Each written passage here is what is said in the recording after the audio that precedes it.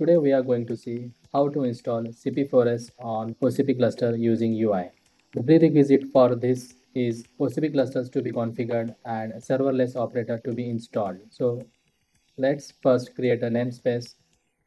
So click on projects, then click on create project. You can specify any name. Here we are using name as CP4S. Click on create button. With this namespace CP4S is get created. Now we will create secrets. So for this, click on secrets menu from the left hand side menu. So select project name as CP4S. Click on create and select option image pull secret. This is to pull the images from the repository. So specify the secret name as IBM entitlement key and registry server address is cp.icr.io. Username is cp and password is the entitlement key provided with license. Click on create button. Now we will create another secret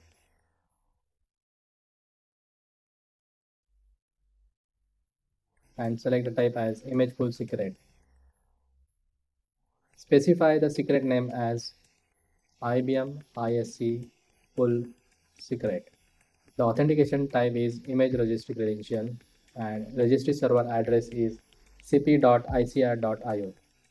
Username is again cp and password is the entertainment key which is provided with the license. You can skip the email and create. So with this, the secret is created. Now we will create another secret of type key value.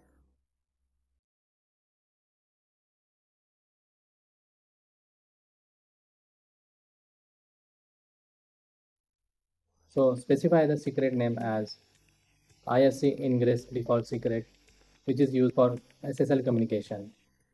So specify the key name as tls.cert and import the certificate. We will add the key value as well. So click on key value and specify the key name as tls.key and import the key certificate.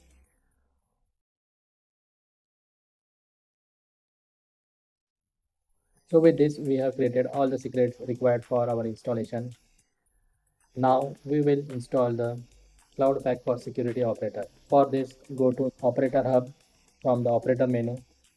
Click on Import YAML button and specify the YAML file. This is a sample YAML which should be created under OpenShift Marketplace namespace. So this is a kind of catalog source and getting created under namespace OpenShift Marketplace. Click on create. So with this, catalog source is getting created. Now we will install the IBM Security Operator. So go to Operator Hub, search for the IBM Cloud Pack for Security. Select the tile and click on install. The channel version is 1.10.3 and approval strategy is set as automatic and the installed namespace set as CP4S. Click on install button. So with this, IBM Cloud Pack for Security Operator is getting installed. It will take few minutes. So once the operator installed successfully, click on View Operator. So to create the instance for threat management, click on Create Instance. Specify the name as threat management and accept the license with setting value as true.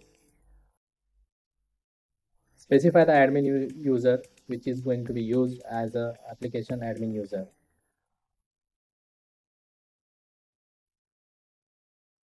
Specify the fully qualified domain name of your cluster. You can skip the storage class as it is being used as a default storage of your cluster. In the optional threat management capabilities, you can enable or disable the required capabilities. So by default, they are all set as true. For extended deployment configuration, you can specify the values here and you can also enable ROCs authentication. So basically, ROX authentication is available only on IBM cloud clusters. So if you set it as true, then it will get enabled. Otherwise, by default, it is a false. With these values, click on create button. So with this, threat management instance is getting created. It will take approximately 1.5 hours, and you can check the status of your installation under this status column. So get the details of this status, click on threat management. Scroll down at the bottom, you will see the message as deployment is successful. Thank you.